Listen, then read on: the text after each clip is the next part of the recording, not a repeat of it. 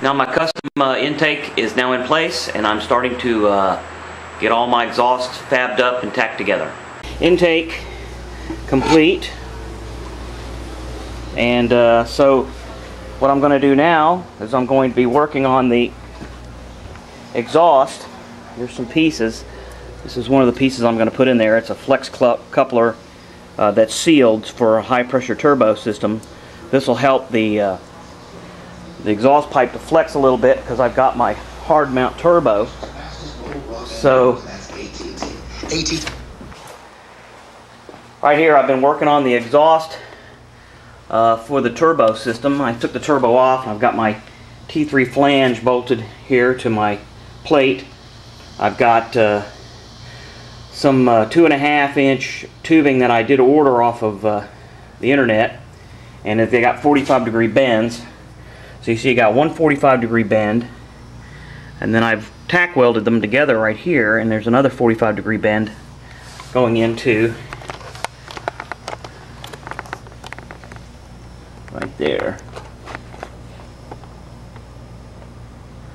You see I have tape on that. That's the collector off the end of the header, and it's bolted on, and I've got it taped in position.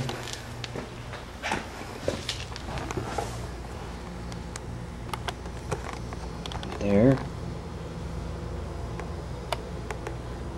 So I've got an angle cut on that, and I've got it taped in position. So what I need to do now is I need to go ahead and pull this off and put a couple tacks on that. Okay, I have my exhaust in place now. I have a few tack welds inside. I actually tack welded the back side of this and reinstalled this pipe, so it's got 4 tacks here in the middle. That doesn't matter, that'll be coming out later, but I went ahead and tacked it pretty good down here where it meets up with the header. Kind of hard to see.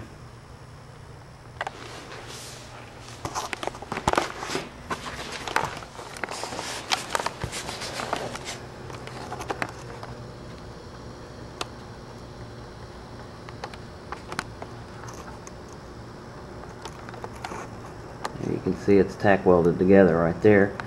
So it comes down, shoots across, and goes up.